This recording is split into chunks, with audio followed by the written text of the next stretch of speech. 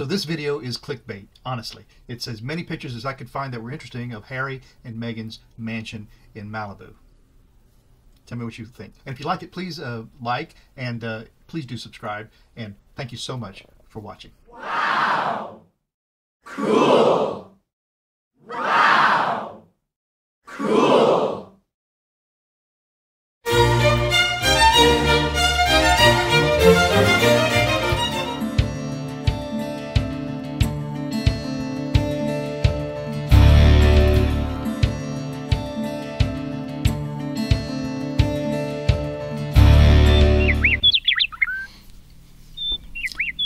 Hi, I'm Mark, and this is my journey through tarot. Come on.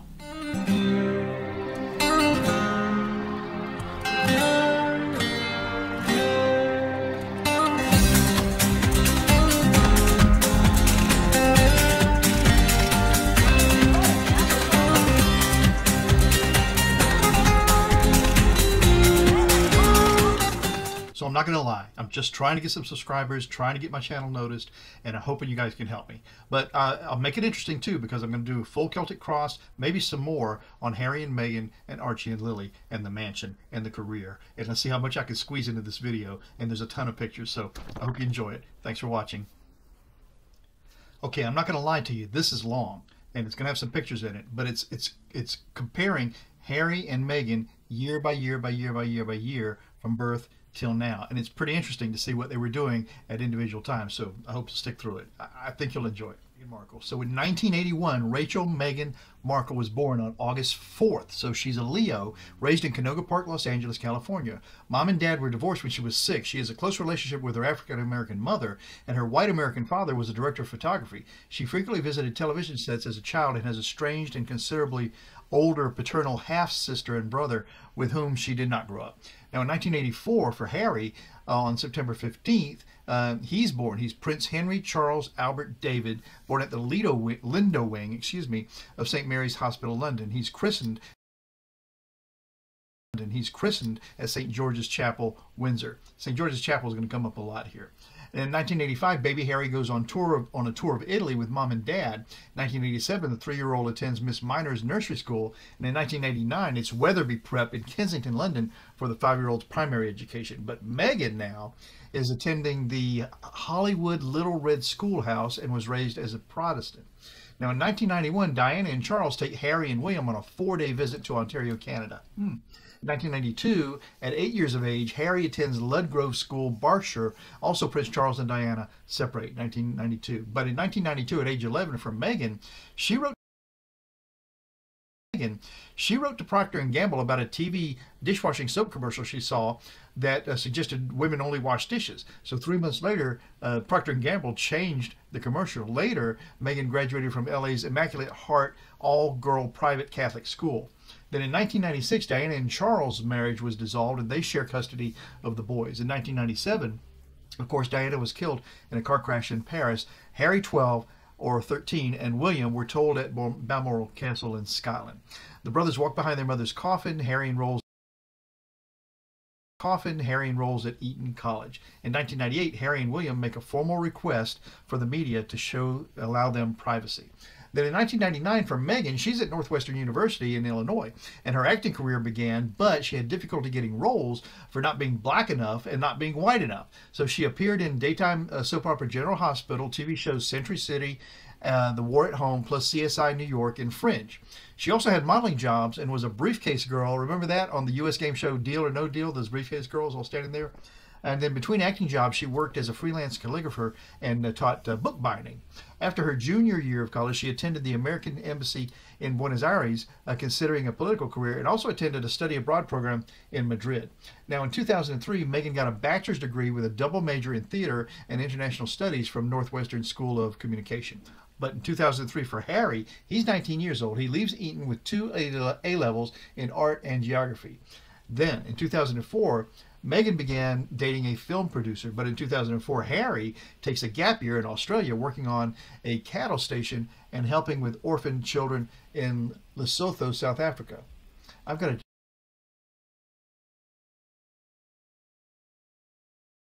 In 2005, 21-year-old Harry attends the Royal Military Academy Sandhurst and also begins a relationship with Chelsea Davy. Remember her?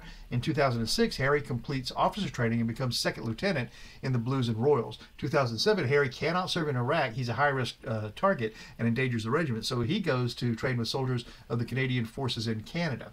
Back to Canada. In 2008, soldier Harry is sent to Afghanistan. He receives the Operational Service Medal, and in 2009, the relationship with Chelsea Davy, that's over. He trains to fly military helicopters. In 2010, he completes his flying training. But Meghan, in 2010, appears in the films Get Him to the Geek and Remember Me, and was paid $187,000 for Remember Me, and for The Candidate was paid $171,429. That's very specific.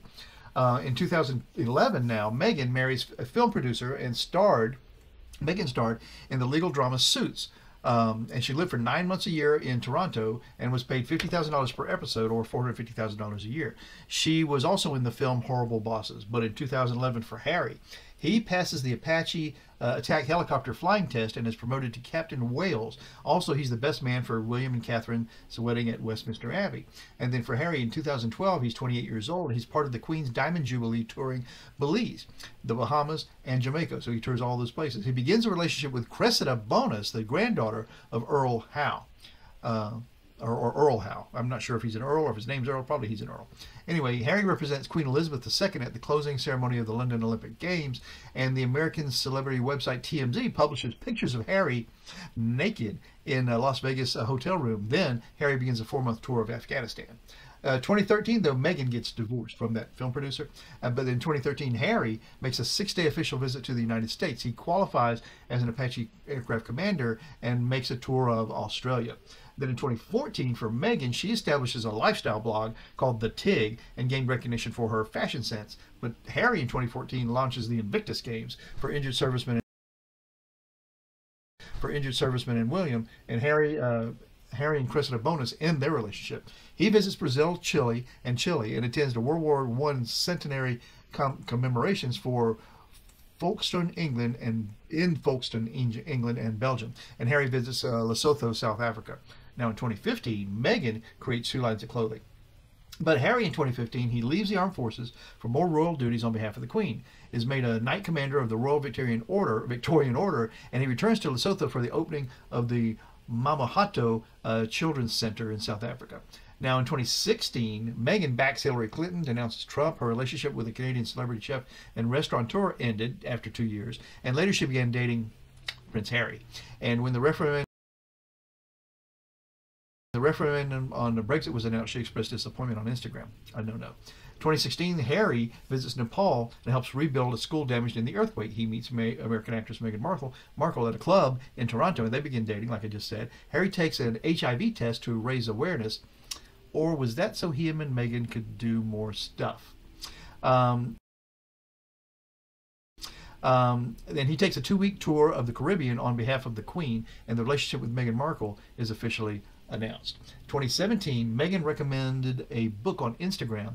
Who Rules the World was the name of it, by a left-wing intellectual. Harry and Meghan appear at the Toronto Invictus Games. Their engagement was announced by Prince Charles, and there were positive comments regarding a mixed-race member of the royals. She retired from acting and became a British citizen. In the meantime, the two, with Harry, they make their first public appearance at the 3rd Invictus Games in Toronto, Canada. Harry's appointed president of the Africa Parks, a conservation organization in Africa. Then in 2018, Meghan quit Suits to marry Harry and started engagements as the Duchess of Sussex. The Archbishop of Canterbury baptized and confirmed her into the Church of England in the Chapel Royal at St. James's Place, and there was a private exchange of vows in the couple's garden, but not a legally recognized marriage. The marriage ceremony was at St. George's Chapel, Windsor Castle. They lived in Nottingham Cottage at Kensington Palace,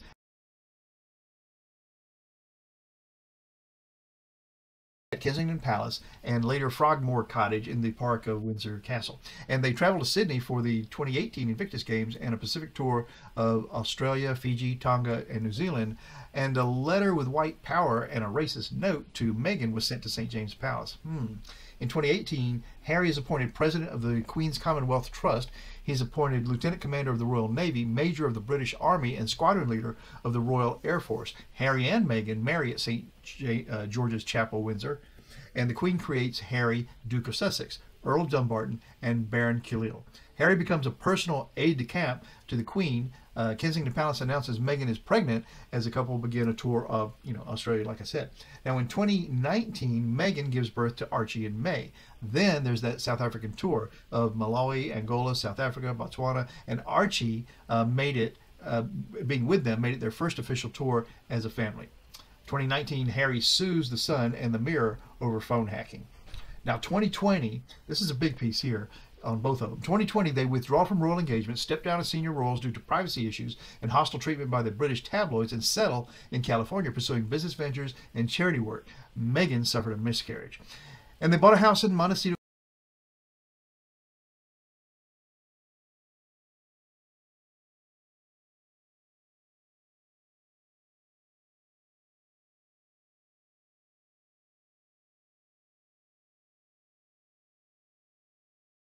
They bought a house in Montecito, California. They signed with the Harry Walker Agency to conduct public speaking engagements, signed a private commercial deal with Netflix for scripted and unscripted series, film, documentaries, and children's programming. And she had invested in a coffee company in Southern California. Plus, they signed a multi-year deal with Spotify to produce and host their own programs. Through their audio producing company named Archwell Audio. The debut episode was released. They announced she would executive produce a Netflix animated series called Pearl of a 12-year-old girl's adventures inspired by influential women in history. For Harry and Meghan, they divide time between the UK and USA and become financially independent. They'll maintain their current patronages and set up a new charitable foundation. Harry and Meghan step back from royal duties and do not receive public funding. They no longer use the HRH titles nor represent the Queen, and they repay £2.4 million used to refurbish Frogmore Cottage. Now in 2021, their TV interview with Oprah, enough said. She gives birth to Lily in June in California. And for her 40th birthday, she launched a campaign asking people to spend 40 minutes mentoring women re-entering the workforce worldwide. An American private investigator handed over to the Sun her, Meghan's, social security number and cell phone number and address. Now, in 2021, of course, we all know Harry's grandfather, the Prince Philip, dies. He attends a funeral in St. George's Chapel, Windsor. Pregnant Meghan remains in the U.S., advised not to travel. Harry criticizes the BBC following publication of the Dyson Report, which revealed that deceit had been used by Martin Bashir to obtain the famous interview with his mom, Diana. He stated that his mother's death was a direct result of the interview, and stated that the media, and did what to the media? The media, he scathed at the media for its continued use of fake news and deceitful practices to obtain interviews and statements. And that's a lot, but that's what I have on the two of them side by side for birth till now. So this is the Crow Tarot by M.J. Cullinan. I suppose that's how that's pronounced. And they come in a really nice, sturdy box. If you got this as a gift, you feel like, that was a nice gift. The guidebook is pretty interesting. It has good suggestions on how to use these cards for divination. And then right in the back here, it talks about the artist and the author of Crow Tarot. And it just says that Margot Jones, so that is MJ in the M.J. Cullinan, is a Seattle-based artist, writer, mother, and lover of all things magical, especially crows. She attended Parsons School of Design, yet her unique technique of telling stories through digital collage is self-taught and has been her passion for over 10 years. And I don't know that's as of when. Nature and its creatures are a familiar theme in MJ's work. However, having grown up in the south of Boston, her collages are heavily influenced by the energy of the city. Her work often merges the two worlds. Her path into the world of tarot was a beautiful accident that came out of a difficult time in her life. The process of creating Crow Tarot helped her rediscover her own wings, though at the time she didn't realize how life-changing the project would become. She simply fell in love with the process, the messages, and the feeling each card revoked. The Crow Tarot, MJ's first published deck, has achieved a significant following and recognition with crow lovers and the tarot community. When MJ is not making art or writing for her Crow Tarot blog, she's spending time with her daughter River, playing in nature, practicing magic, and finding new sources of inspiration. So I love that, to know a little bit about the artist. And like I say, the descriptions here are useful in the divination, especially when so much thought is going into the cards. The cards themselves are just really amazing, and I love using these cards a lot. They've got a sort of an antique kind of patina to the cards. I mean, it's not really a patina because it's fake, but you can see how each card has a little wornness about it. It kind of makes them fun to use, and they're beautiful cards. And you know, the reason I do this is for those folks who don't get to see full decks of tarot cards very often. At least this way you get a little preview of some of these cards. And it's a nice way to shuffle up the cards without damaging them. I like to keep my cards in good shape as long as I can. And so that is the Crow Tarot. Okay, so that was quite a lot. What I'm going to do is I'm just going to use this Crow Tarot. There's another deck I usually like for this couple, but I like this deck because crows are smart. They don't give up. They continue at something until they find an answer. And I just like the spirit of crows. They can also be pretty cruel, and but then a lot of birds who eat other birds, which crows do, are the same way. And so I don't know that it's necessarily cruelty or just a survival instinct. Of course, it's just a survival instinct. Crows don't have emotions, so they can't be cruel. Now the questions, what kind of questions can we deal with? So let's see. Let's ask of the two, will they remain in their Montecito mansion? I like that, Harry and Meghan's Montecito mansion. That should be a reality TV show like the Kardashians. So will they remain in their Montecito mansion, which looks like a castle? I mean, look at the pictures. And it has flavors of an English garden, and it's right close to the beach. I mean, it's got a lot. Plus, they got better weather than England, anyway. Not England, but London, I should say. Forgive me, all of England. So let's see. So will they remain in their Montecito mansion? Then I want to ask if the two families, Harry and Meghan and William and Kate, will mend their rift. And so that's two questions. Then let's see. Will Harry and Meghan make regular visits to the UK once Prince Charles is king? So will they live in the mansion? Will the two couples mend their argument? And will Harry and Meghan visit Charles when he's king? And then just a little bit about what the relationship will be like between the two couples, Harry and Meghan, William and Kate, once William is king.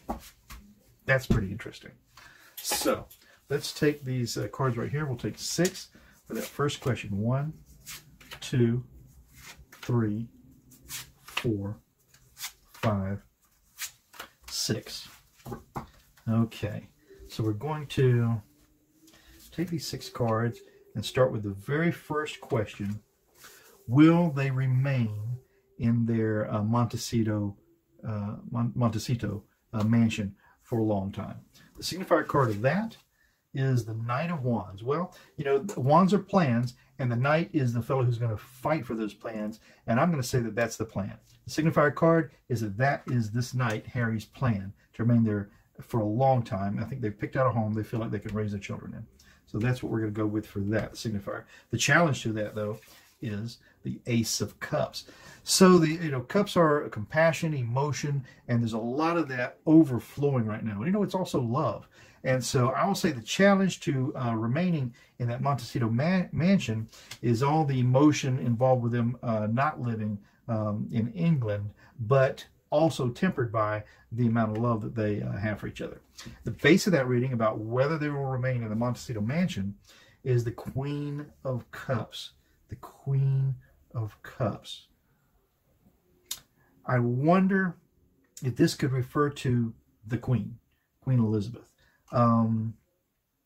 If somehow them being outside of London puts a halt to all the controversy with the press, that's what I'm going to say that represents right there. Because of the Queen of Cups, that will be, and it seems counterintuitive, but I think that will be one of the reasons why they will remain outside of the country of England, because of all the controversy that they stir when they're in England. And they can't fight back at it because the royal family seems to be manipulating that press to only the royal family's advantage, my opinion. Okay. Now, the past of that reading for whether they'll stay in the Montecito mansion is the Empress. Okay. The Empress in the past. And I'm going to say this is also the Queen. The Empress is okay. The Queen is the main reason, and like I said, it seems counterintuitive, but that's the main reason they're staying behind, or staying mostly in the Montecito Mansion. In the sky for that reading, then, is the Hierophant. Yep, that's all the rules, all the regulations. That's what the Hierophant represents. Oh no, it's not the Hierophant. I'm sorry. This is spilt. This is the Five of Cups. Okay, so let me rethink about this. So the Five of Cups. Oh yeah. So the Five of Cups is really worrying over all the compassion and emotion that you spilt, but you've still got some left. These are the two kids. This is Archie and Lily. I'm going to tell you right now. And this is what Harry's left behind. So that's the sky there. That's just something that has to be dealt with. And then the outcome for this first part of whether they will stay in the Montecito Mansion is going to be, again, the Knight of Cups. So he started out as a knight right here, and with a plan, and it ends up that he's the knight with the compassion and the emotion and making these difficult emotional decisions. And I think that means, yes, they're staying in the Montecito Mansion. And since I'm drawing the cards, I get to decide what it means. Now, in the second part of this, these last four cards, I want to ask, what was that question anyway? If the rift between Harry and his father will still remain once his father is king. So let's see what the signifier of that question is. And that's, oh, this is very good. This is the Ten of Cups. This is happy family, sunshine and rainbows. And wow, I hope this means that rift will be mended. That may be a part of Charles's legacy as king, to maybe draw the people back into him as a compassionate king. The environment that's in, however, coming back, is the King of Swords. Look at that. So sword, yeah, this is Charles. The environment is that will have to be in is when Charles is the king. The hopes and the fears for that is justice, and that's a perceived justice that the country, England, will see that as some sort of a bringing back together of the family. And then the likely outcome of that whole thing regarding that question is the six. The six. What is the six? Six of Wands. Six of Wands are celebrations. Oh my God, that's fantastic. Here are the wands right here. So that's celebration. So that seems to be the answer here. So the question is, will it remain in Montecito? Yes, because Harry's made a decision as the Knight of Planning, of Wands, that this is where they need to be. It's challenged by all the emotions that are spilled. It's underscored by the Queen's feelings, but she has to put the country first. So rather than go back and stir up a turmoil in the country, they'll stay out of the picture and let that kind of wash over. And then the past just reaffirms that the Queen is a very important part of this process. Even though it all seems counterintuitive, we want them to go back, share the babies with the Queen, but this is what's being done for England, for the Queen. And then the sky of that is just reiterating Harry's loss of what he's left behind, but what he has still left. And then the final outcome, of course, is this Knight of Cups. Harry is still a knight, but a knight of compassion. And then with his father, we're saying here, yeah, there'll be amend, there'll be happy family, because that will be a part of Charles's legacy to the monarchy, and it will be perceived as justice and celebrations. So this is fantastic. I love this. That was a very good set of questions. Now we're going to go to William and Harry, and William as king and Harry. So let's see how this goes. We've got to put these back into the deck here. So it's hard for us as our regular everyday people who, you know, we're just trying to make our lives work every day, whereas that royal family is trying to keep the monarchy together. That's the first thought there, not necessarily everything else. And all the things Harry is doing do seem counterintuitive, but if he's going to make that break, it's the only way to do it. And if they, the minute they show up in England, all that press ugliness starts up again. So now we're going to change this over. Come on, cards. Don't do me wrong. I want to talk about William and Harry. William and Harry and Kate and Meghan. William and Harry and Kate and Meghan. William and Harry and Kate and Meghan. I think the questions I'm going to ask here is, will the rift of William and Harry be mended? 6 cards. 1, 2, 3, 4, 5, and 6. Will the rift between William and Harry be mended? Okay, let's see how we can go here. The signifier card, William and Harry, will the rift be mended? The Emperor. William is, when William is the Emperor. That could be one interpretation. Let's see, the challenge to that is going to be the Two of Cups, which is, okay, this is making a deal. These are couples coming together in a loving way. And so the challenge to that, William as the Emperor, and the challenge is this loving union between the brothers. Okay, let's keep going a little bit further. The base of this whole thing is the Ace of Cups. So this shows up again, like from the previous reading. So all of these emotions are what really, really are driving all of this. All of these emotions are what's keeping all of this controversy alive. And the past of this reading is the Magician. Okay, finally having all the tools that you need to bring something to fruition. Okay, this looks very good. That rift cannot possibly last that long. I'm going to say, well, let's finish. And then the sky for that reading is the Chariot, coming along quickly. So it looks like at some point this thing is going to move along swiftly. Okay? I like that.